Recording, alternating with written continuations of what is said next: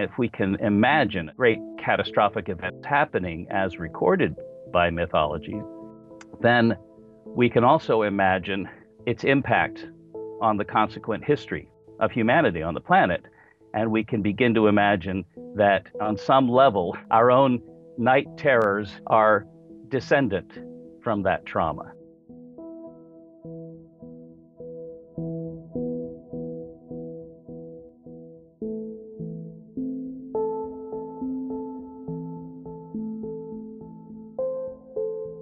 Your work following up with Velikovsky and looking at the narratives we received from the earliest myths is just at the core of my fascination here. I think it's remarkably viable that there actually is in human history catastrophic experience.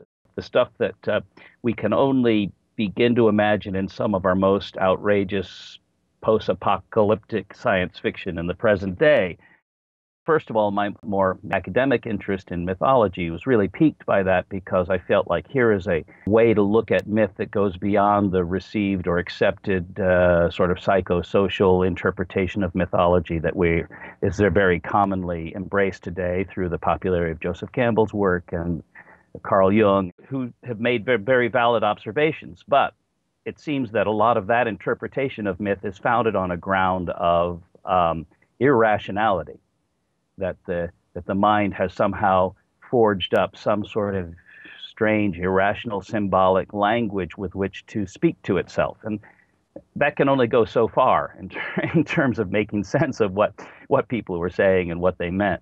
This goes beyond that. And this says there may actually be a rational constant to these narratives that has something very important to not merely to tell us, but to remind us of.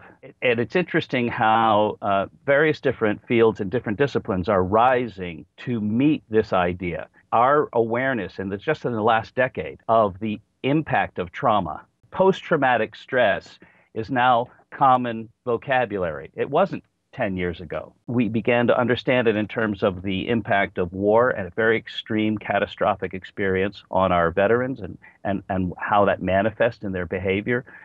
We begin to recognize that the victims of, say, 9/11 also manifest traumatic stress, and we can go back a generation or two and see how the victims of the Holocaust not only suffered post-traumatic stress, but also their children inherited it. And we can begin to see now epigenetic lines where stress goes from generation to generation. And so it becomes even easier to look back a few more generations, a few thousand years of generational trauma that connects all the way back to those early myths and brings them back into our modern discourse in a much more useful and revelatory way.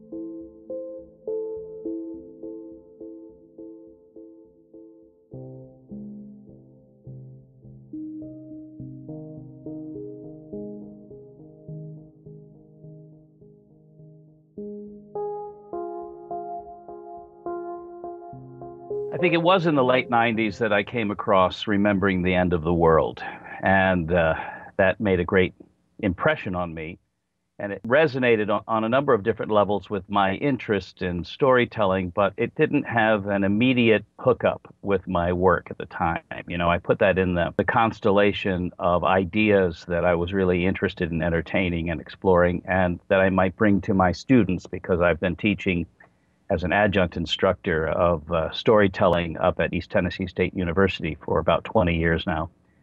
And 9/11 happens.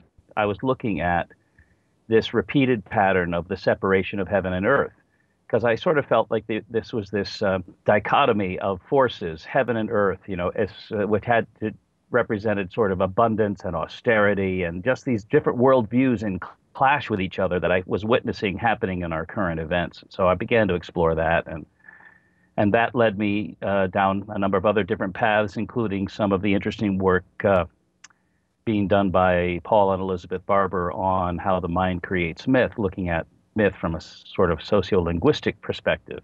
Meanwhile, I came to Thunderbolts of the Gods, And that, again, began to really bring back the remembering the end of the world, the work you were doing with that, and really connected a lot of dots for me and just fascinated me. But it kept resonating with what I felt was troubling the world right now. So that got me onto the Thunderbolts website and the conference videos that you had posted. And I thought, I need to get there. I want to get myself involved in that. And especially because it was interdisciplinary. Now, my own work in storytelling had been focusing in arts education, performing arts, and the program that I teach in is very much based in folklore, study of folklore. So this kind of work seemed a little marginal to that, except that my growing concern with all of my students was not merely how well they could tell a story, what they understood about the histories of storytelling, but that they had something important to say. That for me personally, the ramifications of all of this fascinating work, the interdisciplinary work of the electric universe, has great significance for understanding the situation that we're in the present day in this world and the possibilities that lie before us. We live according to stories. And I mean, modern science is a narrative, essentially. It's simply one of the many narratives that we live by. And the shifting of those narratives seems to me at the root of what we need to address if we're going to effectively change our relationships to each other and our relationships to the world that we live in.